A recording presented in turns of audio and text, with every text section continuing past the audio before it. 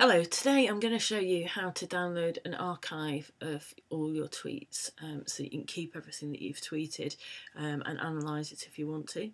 So first of all, you need to go to the Twitter website and sign in. There we go. And then once you're into your account, you need to click on this cog symbol up here and choose Settings. Once you're into your settings, make sure that you're in the Account tab, and if you scroll down to the bottom, you'll see that there's a button here that says Request Your Archive. So click that, and it'll just confirm to you that a link will be emailed to you when your archive is ready. This could take a little while, so please be patient. So that's fine, they've sent that along to me, so now all I need to do is wait for the email to arrive, and I'll be able to click the link and download my archive. So if I head over to my emails, here's the email from Twitter saying that my download is ready. So let's open that email. They're happy to let me know the archive is now available for download. So if you just click this button, it'll take you to the website and you'll be able to download your archive. So if you just simply click the download button, it will download that to your computer. It gives you the option of opening it with archive utility, which is unstuffing the zipped archive. I'm just going to save it onto my computer, and then I can show you how to unzip the archive. So you can see here, this is how it downloads. It's a zipped folder containing my tweets. So if I double click that, it'll open it. So this is what I'm ending up with.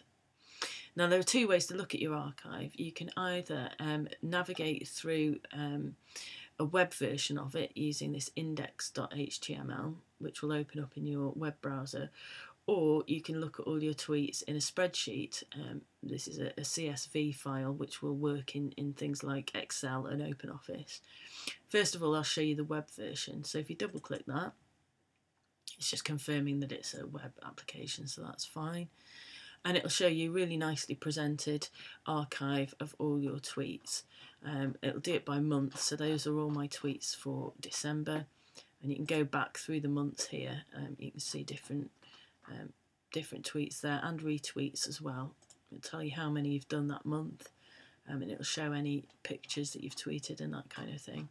And you can even go back through different years, so if I wanted to see what I'd done in 2011, April 2011, there it is. So it's a really nice way of navigating through all the tweets that you've ever posted on Twitter.